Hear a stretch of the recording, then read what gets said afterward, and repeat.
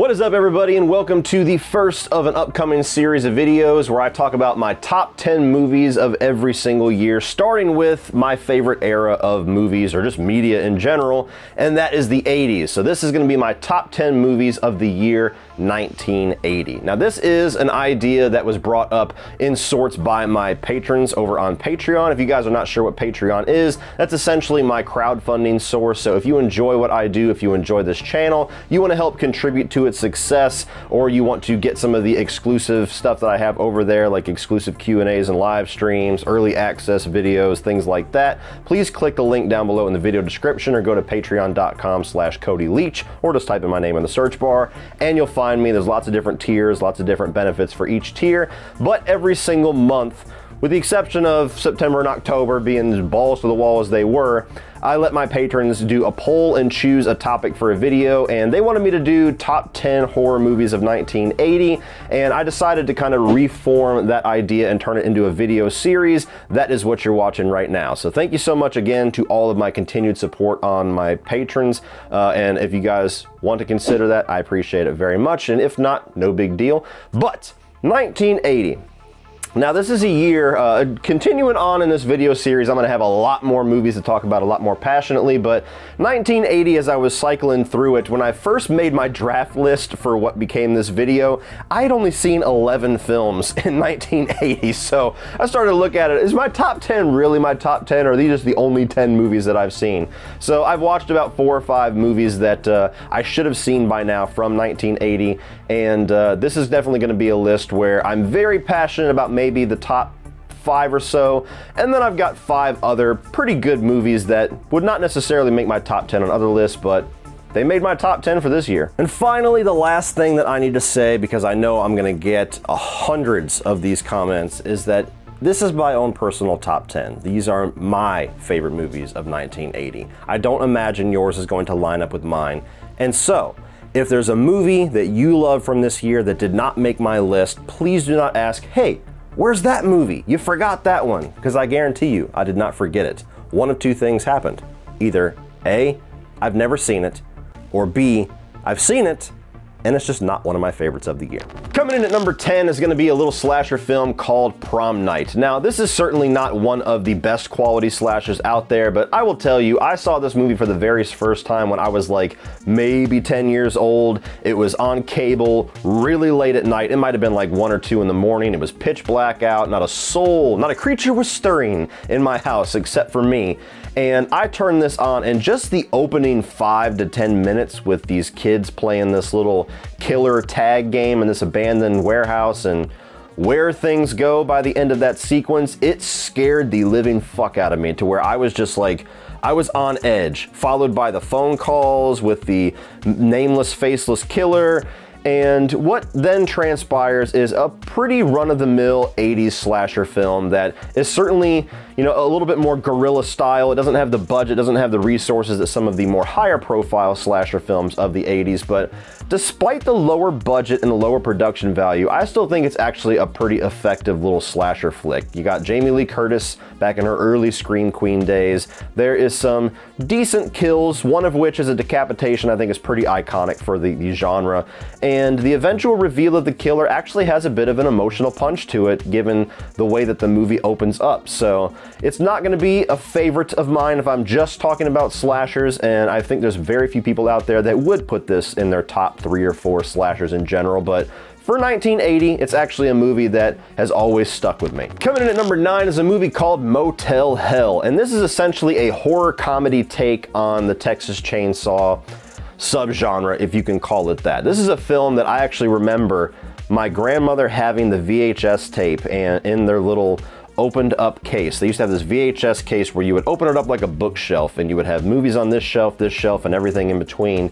And I was always intrigued by it because of the cover of it. And I remember my dad coming by one night and I was like, what's this Motel Hell movie? And he told me the basic premise of it, and I was really intrigued, but never actually watched it. I had quite a few of those movies as a kid. I would always be more comfortable watching a movie I had already seen.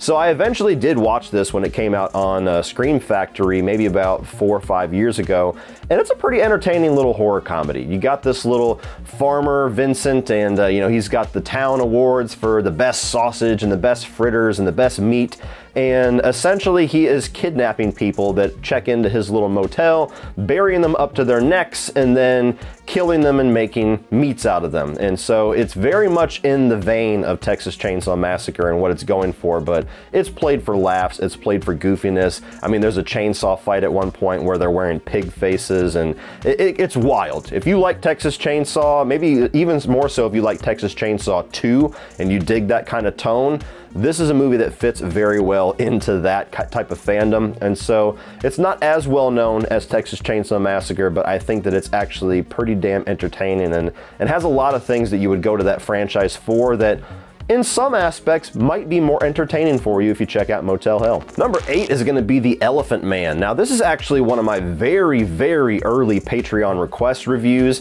and it's a movie that I would not necessarily ever want to watch again. It's certainly a dark, depressing movie, but it's a very well-made movie, and it's based off of a true story to where you have this man who is just horribly disfigured with these birth defects, and so he has to walk around wearing like a little sack over his head, and you have Anthony Hopkins that is this professor, this doctor, that finds him and kind of becomes enamored with him and wants to help him, wants to kind of, you know, bring the humanity out in him. And it's just a very touching movie where you meet this man that has been treated as a monster his entire life and has such a good heart and has such a good nature to him, and he finally is treated like the human being that he is. And it ends in a place that's, you know, not the happiest note to end on, but it's a very good, touching story. I don't think it's a type of movie that you would rewatch all that often. Maybe there's some that love it on that level, but it's one that is absolutely worth watching. You know, it's a Lynch movie, so you definitely have a lot of trippy visuals, and the movie even ends with a lot of these weird visual metaphors to kind of soften the blow of where the story actually ends. But yeah, it's a movie that I'm glad that I saw it. I'm glad that I reviewed it, and I'm glad that I don't have to watch it ever again, because woo! All right, I'm gonna go cry. Number 7 is going to be Brian De Palma's Dressed to Kill, and this is another movie that I've actually reviewed on my channel. It was another request from a viewer that, we'll just say it was under much worse circumstances, and that's as far as I'll get into it. But Brian De Palma's Dressed to Kill is one of those movies that I had not seen from Brian De Palma, and it was one that I was looking forward to checking out because I love Michael Caine. I'm a big fan of a lot of Brian De Palma movies. I mean, Carlito's Way, Scarface, The Untouchables, like when he does gangster shit. Basically, that really cracks my top movies, period. So I love what the guy does. I love the way that he shoots, the way that he builds tension, the way that he, you know, even the way that he uses scores, I think is very good. He's one of those iconic filmmakers that I wish would still be making some movies, but he had a little era there that he certainly carved out a legacy for himself. And Dressed to Kill is essentially like a murder mystery to where you have a woman that's killed in the elevator a la Psycho, where you feel like that's going to be your main character for the movie, and guess not!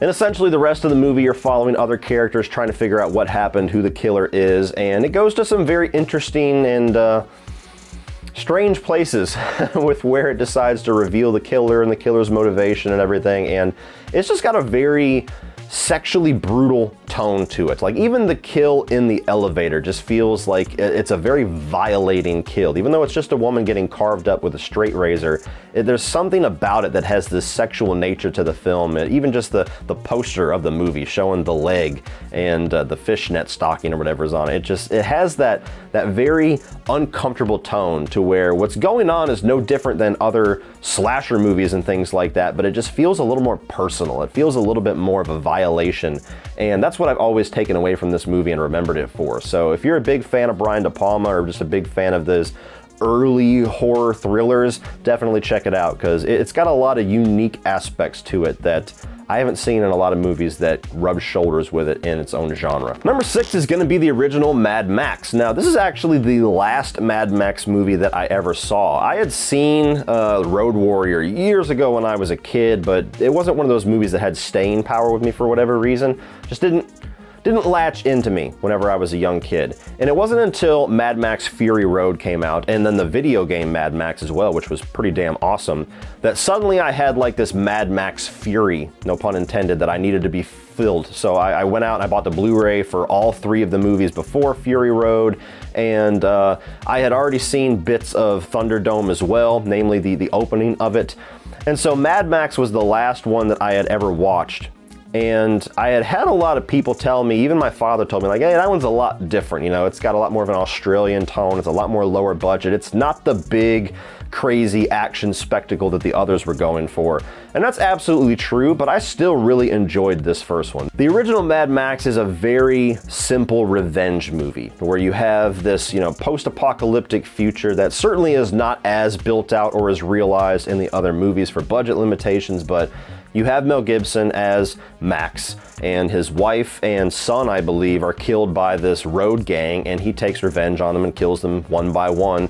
And I just really dug it. It has a very old school, dirty, nasty tone to it. It still has a lot of the flavor and a lot of the style that we found in especially the 2 Mel Gibson sequels, but it was simpler, it was smaller scale, and so it has a very unique feel to it within the franchise. And I believe Shout Factory had a release for it. I don't know if it's still out there. That's the one that I watched. So if you are a fan of Mad Max Fury Road or The Road Warrior, or the few of us that really love Thunderdome, and you've been curious where this franchise got its starts, check it out, because yeah, I had a good time with it. It's still one of my favorites of 1980. Now we're cracking the top 5, and these are honestly the 5 that I really remember from this year. These are the ones that I continuously rewatch or talk about, or will be standouts whenever I think of the year 1980.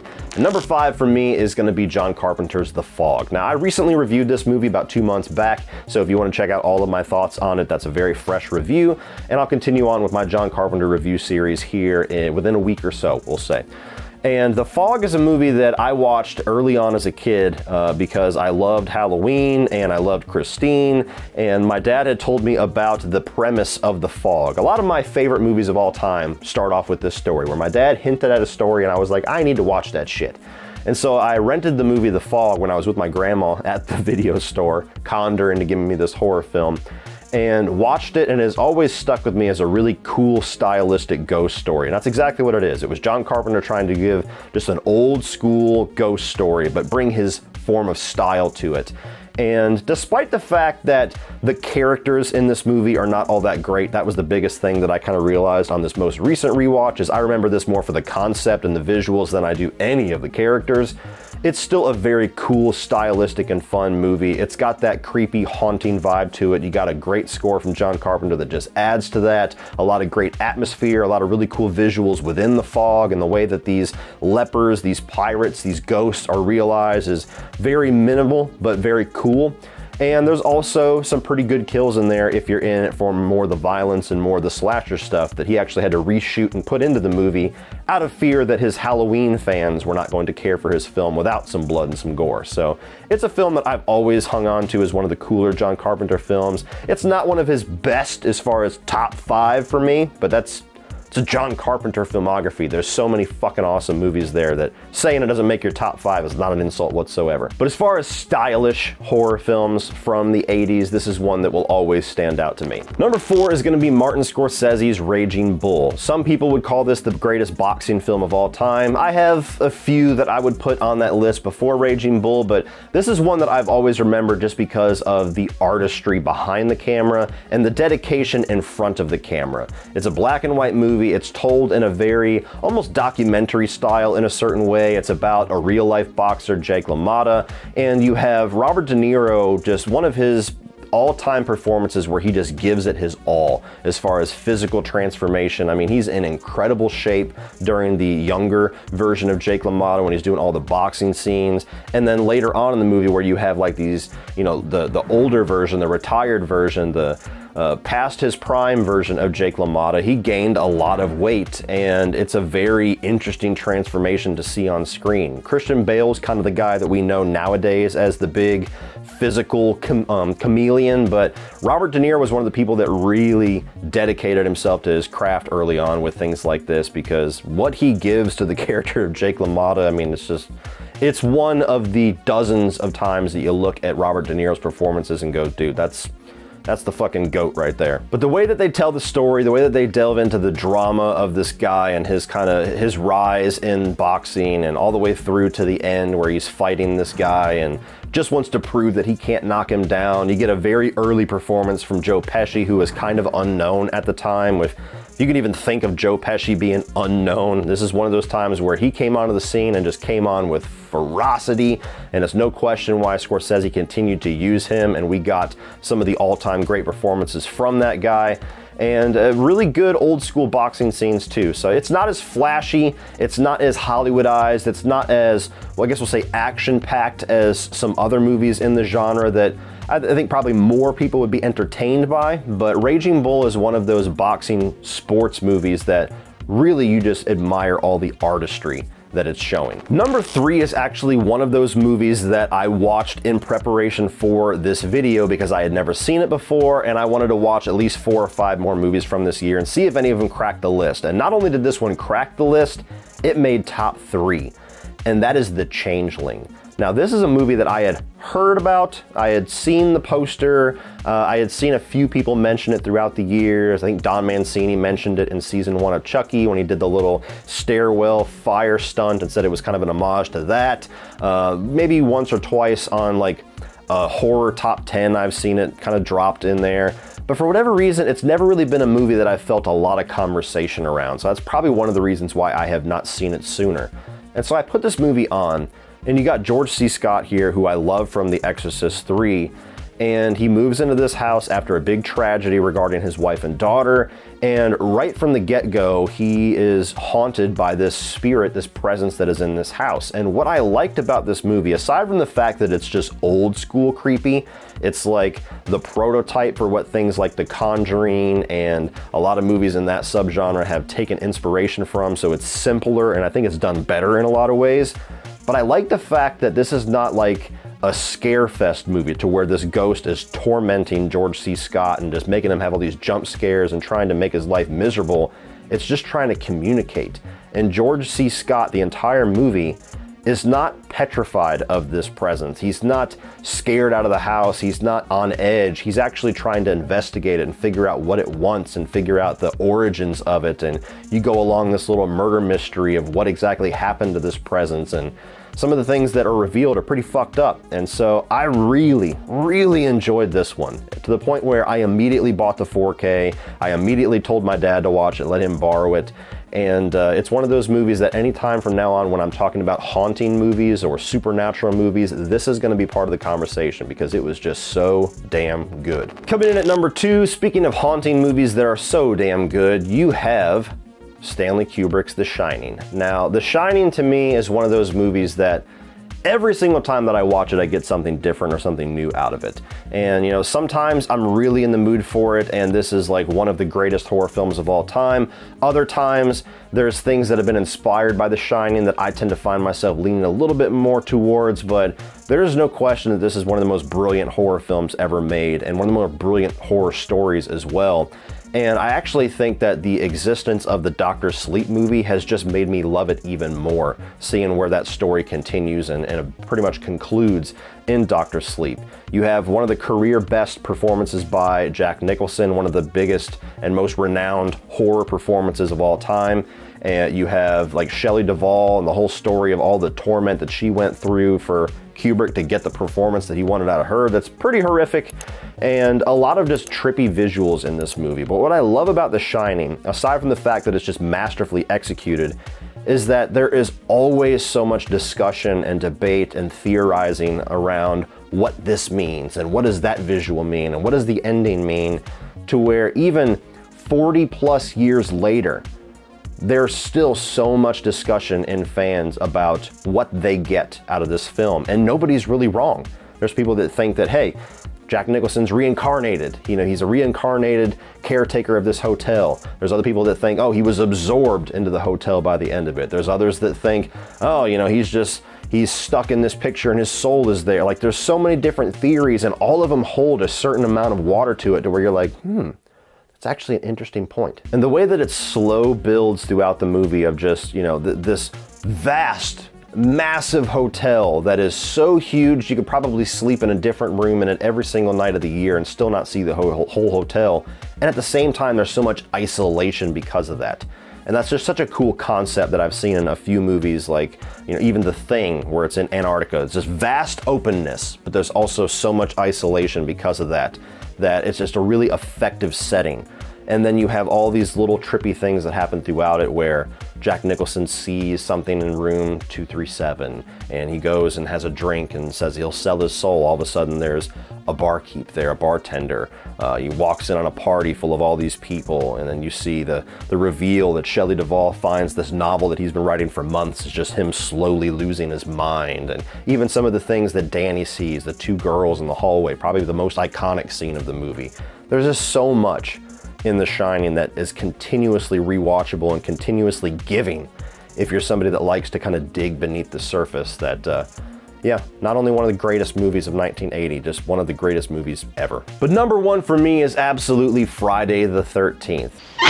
Get the fuck out of here. Are you kidding me? Did you actually believe that? Come on. Number one for me is The Empire Strikes Back. Now, I debated pretty hard between my number one and my number two, but Empire Strikes Back is a movie that I think is a bit more rewatchable than The Shining, and rewatch factor always plays pretty hard into the ratings and where I stack things in my little headcanon ranking. And so Empire Strikes Back was not my favorite Star Wars movie as a kid. Return of the Jedi was, but as I kind of got into my teenage years, and the more that I rewatched that original trilogy, Empire Strikes Back pulled ahead, and it has been my favorite ever since, to this day, and to where I still think that it's one of the greatest, you know, space fantasies, or if you want to even try to call it sci-fi movies, which I would not, it's one of the greatest movies of either of those genres because there's just so much in it. I mean, there's action, there's great characters, there's a lot of really good comedy. Every single thing in the first film is built upon and expanded on in a really nice way. There's so many things that are introduced that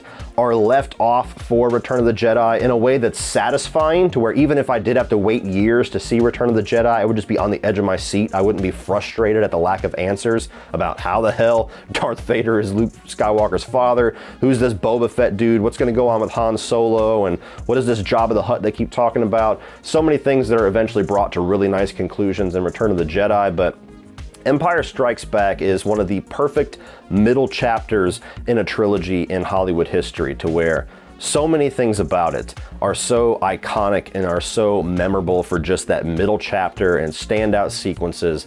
But there's also so much of just building the story and expanding on what came before. Star Wars could have been a nice little one and done, but when you move on to Empire Strikes Back, they were able to just expand on it to a way to where it just builds out the world even more, expands on what is potential in this franchise, in this universe, to the point where it's still one of the biggest, most successful franchises of all time to this day, and just continues to crank out new shows and movies and things like that to varying qualities. But Empire Strikes Back is just one of those films that will always be very important to me. As much as I have grown to be a very casual Star Wars fan with where the sequel trilogy went and where a lot of the Disney Plus stuff has gone, where I've kind of lost a lot of interest in Star Wars, if I can be honest with you, that original trilogy will always be important to me, and this will always probably be my favorite piece of it. And for all of those reasons, Empire Strikes Back is my number one movie of 1980. Well, that's it for this one, guys. If you enjoyed this, please click over here for a playlist of all of my new release reviews from 2022. And I'm also gonna put my most recent 33 on 31 list up here if you're a fan of 80s slashers. There's a lot of them in that list. It's Michael, Jason, and Freddy going head to head. Please like and share and hit that subscribe button on this channel so that you don't miss the rest of this series. And as always, remember, opinions are like assholes, but that doesn't mean you have to be.